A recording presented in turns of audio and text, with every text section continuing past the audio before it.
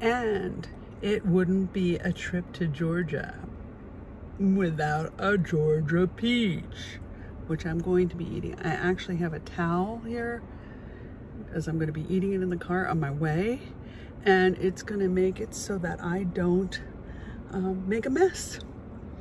Anyway, my Aunt Phyllis lives in Dahlonega, Georgia, and I can't go through Georgia without visiting her. She has always been a graphic designer and artist. She paints only when she is enjoying doing so, and then she sells whatever she sells. She also has acted in local plays and has gotten parts in movies that have been shot in this area. I really enjoy her company, and I hope you will too. Welcome to Dahlonega. This is where Phyllis has lived since what year? 96. 1996. Wow. I love this town. I know you do. And what's your church you go to? The Georgia Mountains Unitarian Universalist Church. God, I haven't been around the square in ages.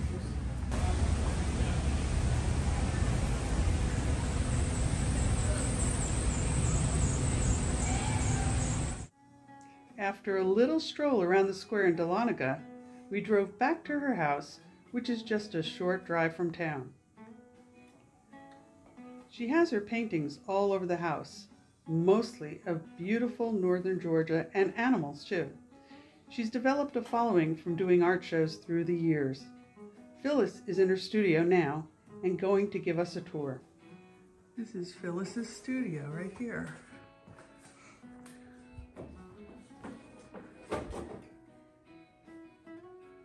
Here we go. I love this room. I know, I do too. It's soothing. It's a very soothing room. Has good spirit, Yes, good vibe in it, definitely. right? About what you do now, and this is your studio. Yeah, okay, this is, are you ready? Okay, I'm ready. Huh? I'm ready. Okay, this is my studio. I don't know if you want to pan, I don't know. Yeah, I'll go around. Yeah. Anyway, I'm a graphic designer, semi-retired. I still have a couple of clients that I still do work for, and I'm 76 years old. Hey, in fact, this morning was quite busy.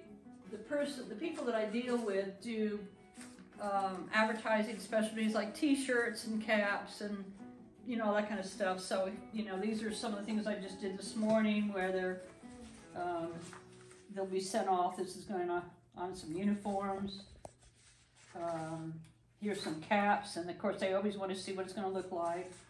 So that keeps me busy. As far as making some extra money. Yay, teen. Yeah. And then when I'm not doing that, then I have my paintings that I do. This painting here is called Goldenrod, and it's actually it's from an area that's right across the road. Of course, you can't see it from here. Don't we hike that sometimes? Didn't we take the dogs down there a couple times? Yeah, and it's all closed off now. You can't go through there. Yeah. It belongs to somebody or something? Well, it belongs to the city of Dahlonega as green space. But if it's green space, aren't you supposed to use They it? don't want to, well, what was happening was people, in fact, neighbors across there, a bunch of rednecks, would go back there with their little four-wheelers, and they were tearing it up. Yeah. So they've closed it off. They ruined it for everyone. And it's kind of weird, because when I had my horse, I used to ride back there all the time.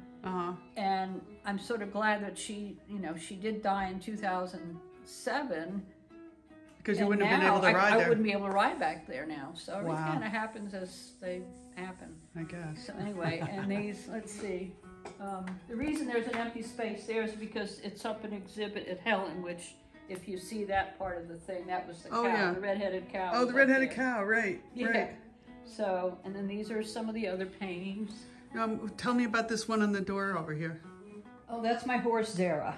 That I figured. Yeah. And Zara is buried in your yard, yes, as we know. she's buried in my side yard, yeah. This is, in fact, I've done a lot of portrait things of horses for friends of mine, so I made some money doing that, Yeah, that's cool. Who's that dog there? Nobody, I just did it as a hound dog. I thought he was funny looking, so. Cool. Anyway. I like that, okay. And this one up here? This one was when I went out west.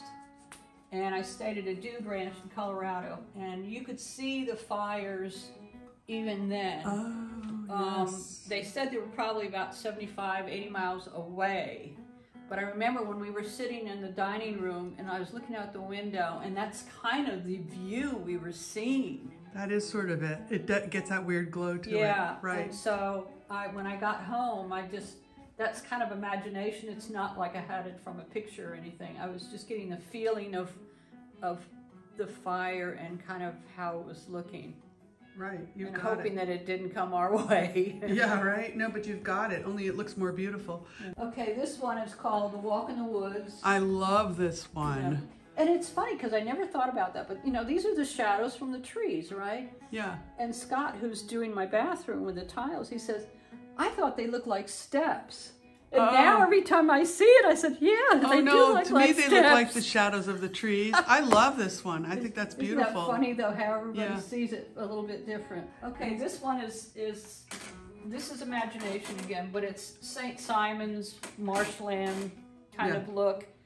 And this is kind of, you know, the storms coming in over the ocean and all that. So. Do you use like reference photographs or? Yeah, I do. No, but then it kind of, I can use photographs, but then it takes a life of its own. That's cool. You know, so you're not really copying the photo. Right. It just gives you something to start with. Yeah. This painting here, this painting is, let's see, the first painting I did on it was a waterfall. So it was this way, you know, turned around that way. So it was a long one. I had a waterfall. So there's a waterfall under there. Oh yeah, there's a waterfall under there, and then I turned it around because I tried to sell it and it wasn't selling. So I said, okay, time to bring it home and gesso over it and start over. So I had another one where I painted a landscape similar to this, but not exactly the same. And then I decided, you know, I think I'm going to do one with water, you know, like a lake or something, and put the sail. So this is the last one. So there's actually 2 paintings underneath this one. That's great. Hey, you know, it's good canvas. I mean, the framing costs so much, so yeah, that was pretty expensive. Yeah. This one here is again from a photo, but it's what we call the wetlands across the road from where I live. And like if you were coming in from my house, I'd be coming in from this road and coming in. Yeah. So I did this painting, and then I said, you know, it needs a little life to it, so I put the deer in there. I love it. That's the one you have the card of? Is that the one? No, that's a different one. That's a different winter one? Yeah. And these are just various paintings. And there's a famous painting up the top there. Yeah, this is Big Boy, and I wrote a book about Big Boy, and that's the cover that was used for the book. I remember. So. Yeah. And I think that's... What do you got over here? Let's just... I know, they're kind of hidden, aren't they? That's up beautiful. the road from me. That's Maxine Ryder's. She leases pasture for other horses and stuff. That's so gorgeous. I call that Ryder's Creek. That's lovely. And this is North Carolina up near Maggie Valley. Kind of where I'm going I love. After this. This is just sort of imagination, but it's kind of a North Georgia mountain scene. Right. And this one here is just down the road around the corner. This is C.F. Collins' cow pasture. Which you live on Johnny Collins Way, and it's owned by the Collins family. C.F. Collins is the daddy, and then his daughter lives right next door, Carla. And then you have the Lawson family who own a lot of the land. So, and then there's the Norrells, and they own a lot of land. So I'm the oddball. Anyway, and then this one was my neighbor Jill Gray, who's my best friend. This is her pasture and the horse she used to have. Does she have any horses anymore? She leases her pasture out to people that have Arabian horses. So I think there's only 3 or 4 there now. They had about 6 or 7, but they've cut back.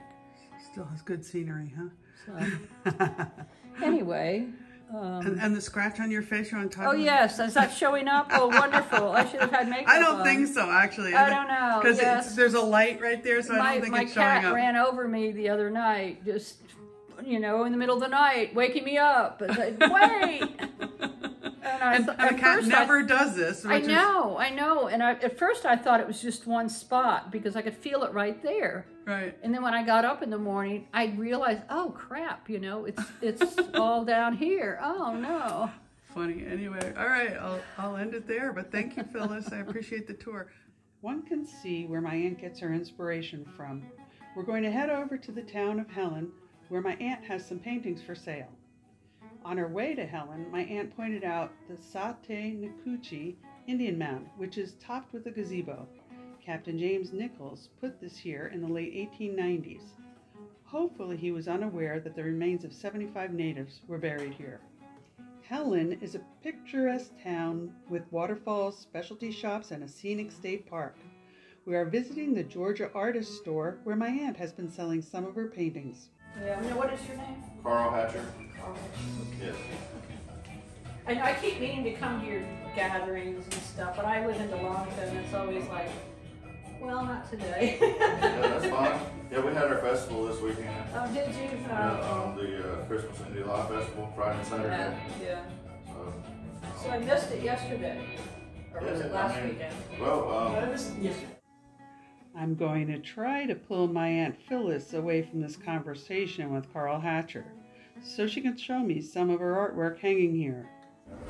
Which one's yours, Phyllis? Okay, this one here. What did I call it? Blue Valley. And where is that?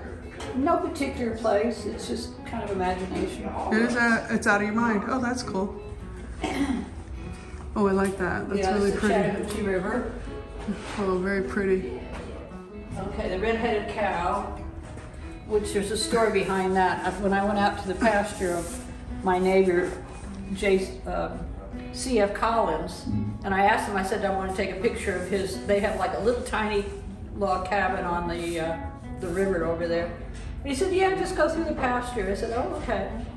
And so I went, and this cow kept following me, and I thought, what's going on here? And so finally I took a picture of her. Looked like she was due to have a baby any day. And anyway, I took a picture of her, and I just decided I need to do a painting of that cow. And I have done, I think, 3 other paintings of the same cow, and I've sold them all. Is it really redheaded? Yes, it was like the redheaded, the Georgia clay, I guess, that got in her. Oh, and that's why. Yeah. Yeah, oh, that's great. Here, I'll take a close-up of that. And then I did this little one of the deer. It's kind of crooked. Let me see if I can straighten that. Oh, I like the eyes on that. Nice eyes. It's hard to straighten it. Yeah, I guess that's about it. just providing some background music for visitors when they come. Oh, I love it. It's great. Well, thank you. Thank you so much.